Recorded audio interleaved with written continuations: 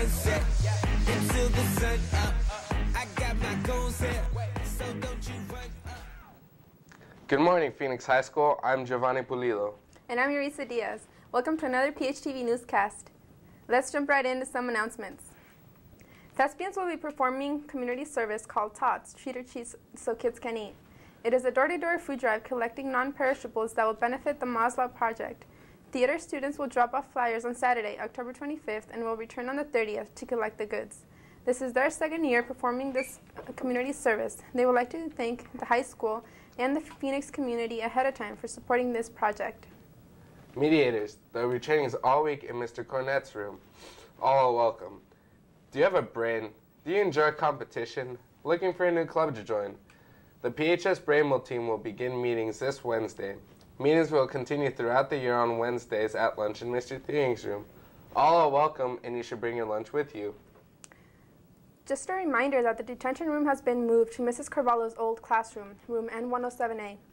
Do you play chess or Risk, or would you like to learn? Any students interested in a strategic board games club, meet Wednesdays at lunch in Miss Barton's room.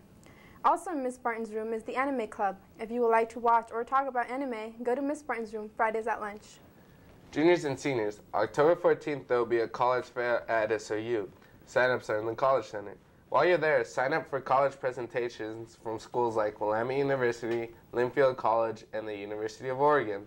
Also, seniors, visit the Phoenix High School College Center website to see a list of scholarships available. Go to the College Center if you have any questions.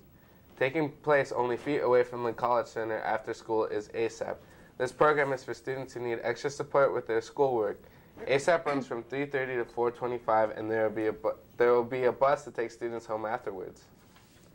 Now we have an announcement for 9th and 10th graders. Jen Perry from College Dreams is trying to recruit 30 students to participate in a series of STEM workshops through RCC. There will be 3 sessions that students will attend, and the focuses will be on industrial technologies, healthcare and business, and computer science. Go to the College Center for more information. Permission slips for the OIT trip are due this Friday, October 10th, so make sure to get those signed and turned to the College Center as soon as possible. Anyone interested in being a part of the Phoenix High School Robotics Competition Club is free to join. Meetings are every Tuesday and Wednesday at lunch and after school. This club focuses on all aspects of robotics from construction to programming. Even if you have no background, you're welcome to join us in room N206. See Mr. Rhodes if you have any questions. Students, homecoming is approaching fast, and this year we added something new to the festivities. This year we added a homecoming parade to the festivities that will take place a week from this coming Wednesday, and we have a segment about it. Roll it! Phoenix Talent School District has an awesome opportunity. The City of Phoenix and Phoenix High School will celebrate the 2014 homecoming with a parade through our city. City officials have agreed to close down streets and devote an evening to supporting this occasion. We will begin on Rose Street in Phoenix and end at Phoenix High School just prior to our Powder Puff football game. The Phoenix High School leadership would like to extend an invitation to all activities throughout the district to participate. Each club or activity would prepare some kind of entry, a float, car, sign with participants walking behind it, etc., to take part in the parade. It not only is a great way for Phoenix Talent to show our community our school spirit, but also a wonderful advertising opportunity as well. I hope you will take advantage and join us. I've talked with different clubs and club leaders around the school and the teams, and it sounds like people are doing anything from large extravagant floats all the way down to flash mobs, also including walking behind a sign, dancing through the parade. We can just fill the back of a pickup bed. We're not really looking for something big. We're not looking for something big or flashy necessarily. We're just looking to see whatever you can bring to our parade, and mostly the participants are what matters, and people being there and showing up is the most important piece.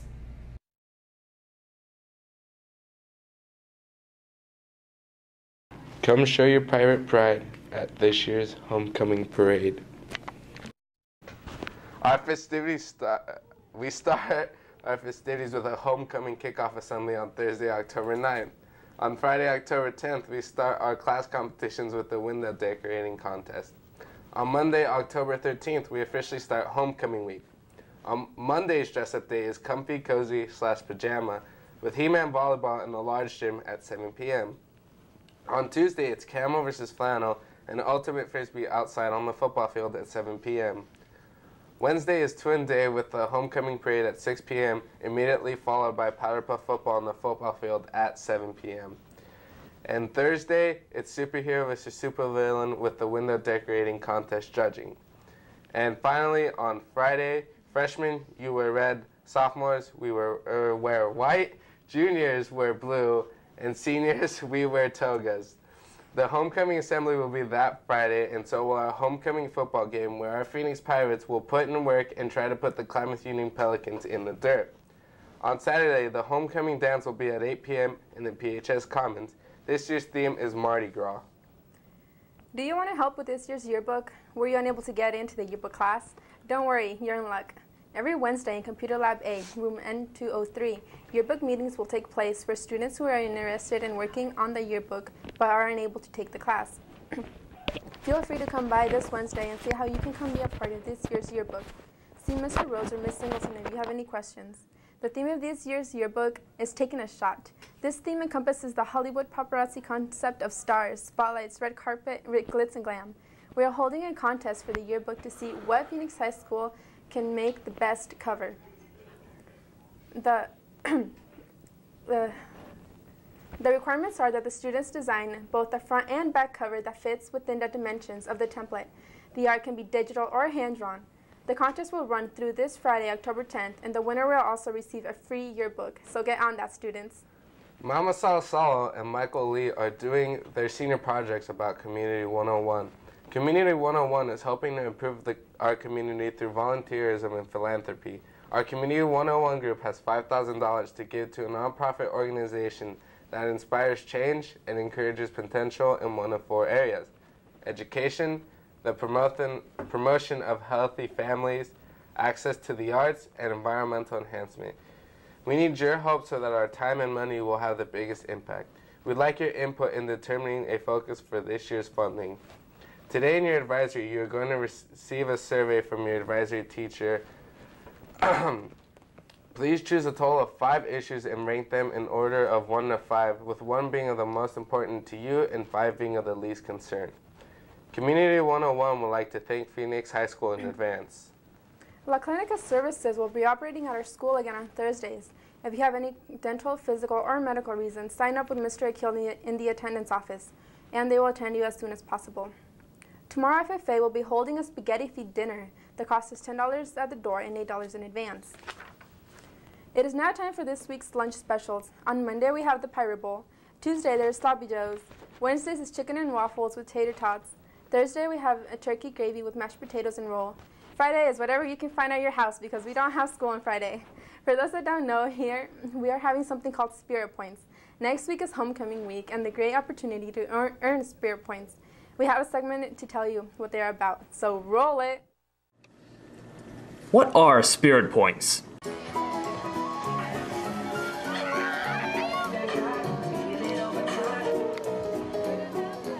Spirit Points are how we at PHS determine which class has the most school spirit.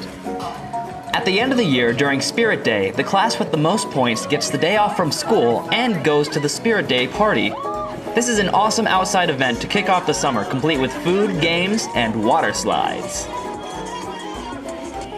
To earn Spirit Points, your class just has to work together and participate in events and assemblies during the school year. One of the best ways to earn Spirit Points is to participate in dress-up days, where students dress up for certain themes in the name of school spirit. All in all, this is an awesome event that the seniors get to enjoy. I mean, the winning class, but let's be honest here. Be sure to participate in the school events and start racking up your points, PHS, especially you seniors.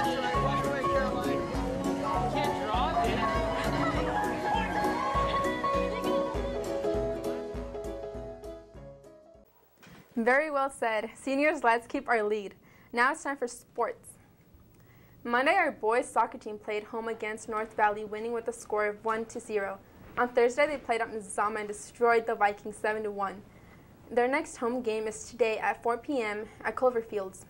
Our girls also played on Monday against North Valley, falling 6-1.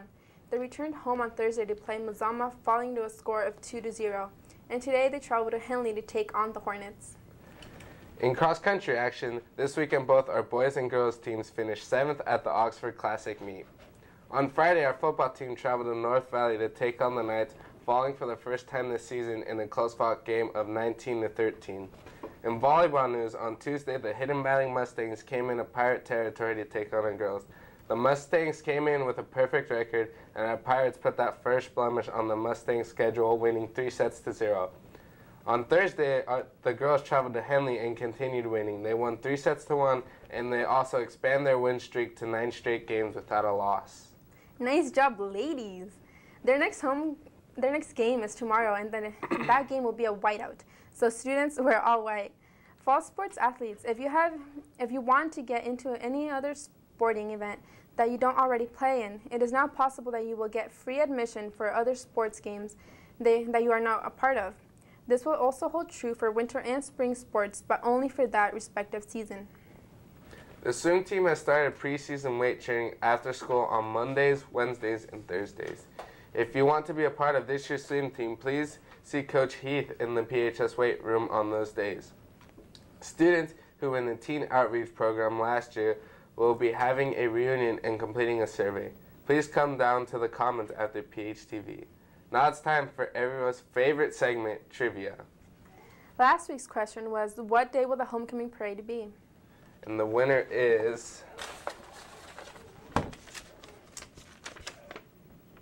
Jocelyn Burks in Mr. Carvalho's room. This week's question, swing by Mr. Rhodes' room to pick up your gift card to Subway. This week's question is, who does our football team play for our homecoming game? Write your answer on a piece of paper with your name, advisors, and put it in the folder on Mr. Rhodes' door. And as always, this has been your school. Your people and your your news.